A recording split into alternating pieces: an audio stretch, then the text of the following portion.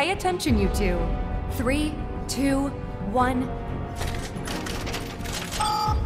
This is exhausting. So we need to synchronize our movements?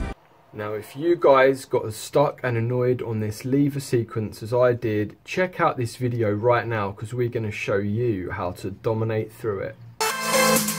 Who loves games? Yes, mate.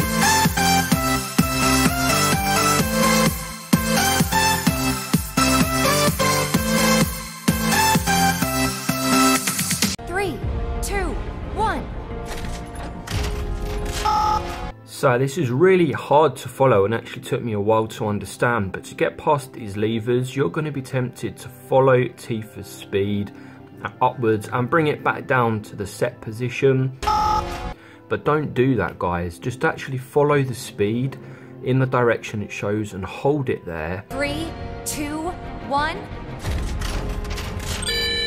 Thank God. How the hell we made it through with dumbass here, I'll never know.